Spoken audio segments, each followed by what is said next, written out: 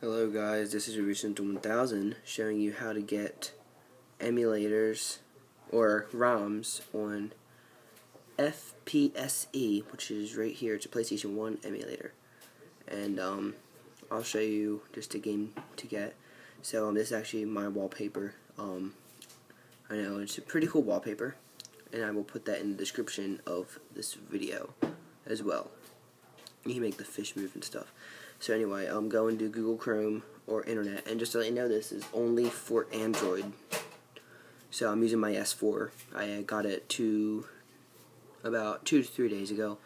So I'm going to Internet, and I'm going to show you how to get Crash Bandicoot 2 Cortex Strikes Back.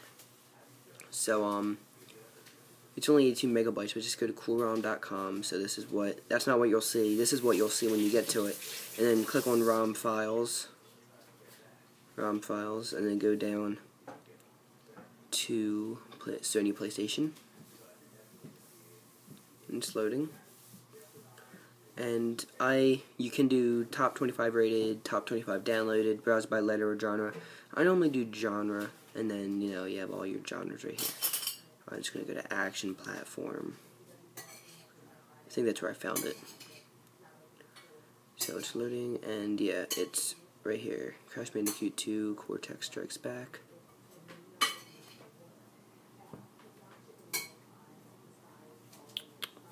There we go. Alright, here it is. It's only 82 megabytes, so it's not that large.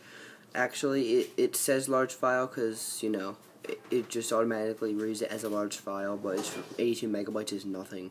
So just click on download now, and it'll just start to download up here. Since I already downloaded it, I'm not gonna continue downloading it, so I'm just gonna delete it. But if you want this game, then have it download. So once it downloads, you want to get this app from Google Play called 7-Zipper 2.0. This is the newest 7-Zipper. They came out August 5th, and I think it works better than the original, because the original just would not unzip files. So I got this one. It's by the same guy. It's by the same maker. It's just a newer version. So go to 7-Zipper 2.0 and find the game where you downloaded it. So try to find out where it downloaded to, and then you click on it. And then this will come up. Just do not click anything up here. Just don't click anything at all, and just click OK. And it will extract it. Mine's already extracted, so I'm going to cancel it. You'll get these two right here. You'll get two files of the same game. One of them, I would recommend playing the .bin file, because that one works better than the other one. So just go back to FPse. And this is what it looks like, so I'm just going to cancel out of this to show you what to do. So, oh yeah, also I forgot to let you know, get a BIOS file from coolroms.com. I'll show you how to get that in a second, but once you get it, just go to load game, and just click on one of them. You have a .q file and a .bin.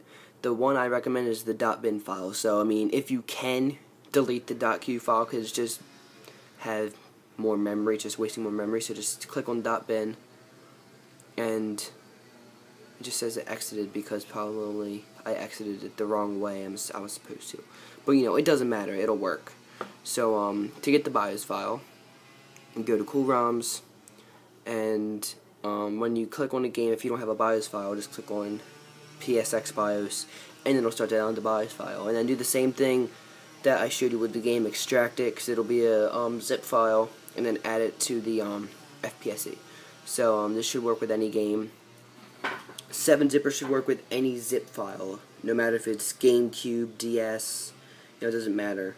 It'll work. And all of the PS1 games are zips, so it should work with definitely all of these. Alright, so thank you guys for watching. I'll be doing more reviews, tutorials, and stuff soon. And like I said, you can download this wallpaper if you want. It's called Koi Phrase, about koi fish and stuff. It's a really cool phone. I think it has sound effects. I guess not. No, I had other wallpaper that had sound effects. So thank you guys for watching, and I will see you in the next video. This is your Recent 1000. Make sure you rate, comment, subscribe, So, thank you guys, and I will see you soon. Peace.